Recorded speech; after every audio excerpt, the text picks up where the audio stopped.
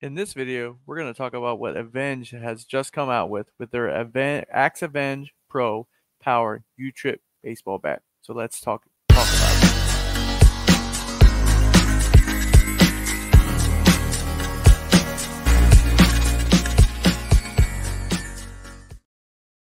So we're going to talk today about the Axe Avenge Pro Power USSSA baseball bat.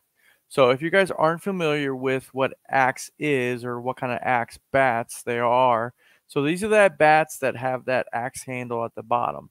So they really started out earlier in their manufacturing a couple years ago, where the bat would actually look like an Axe handle. So they came out with a different modification to that. So it still is a flared handle a bit, but not as aggressive as an Axe handle at the bottom.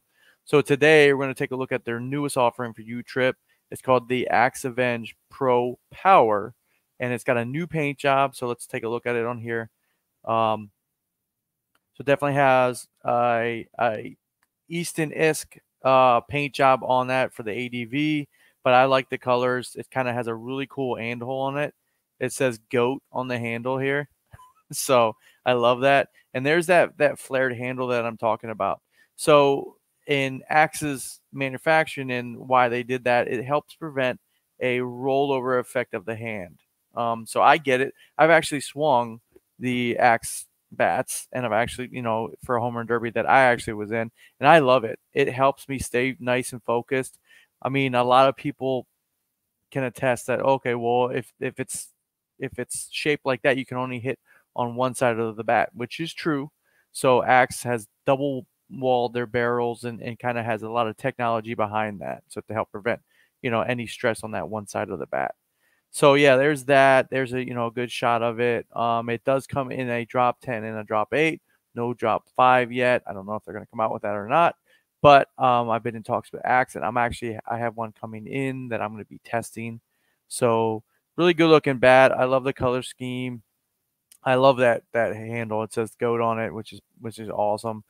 And the performance of these bats, I've always, since their last blue and white one, has been awesome. It's kind of like a sleeper bat that a lot of people don't know about. It's not as big as a brand as Easton, Louisville, Marucci, all that kind of stuff. So definitely give it a look. I'm going to be testing it with my son. My son's a 9U player, so we're going to go with the drop 10.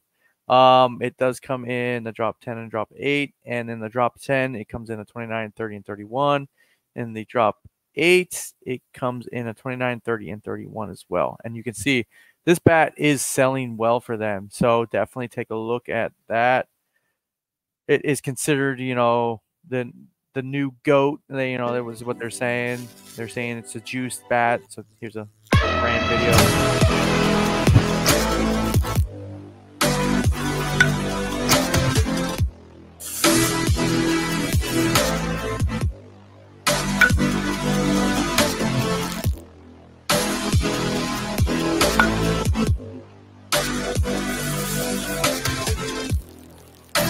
Pretty cool video for it.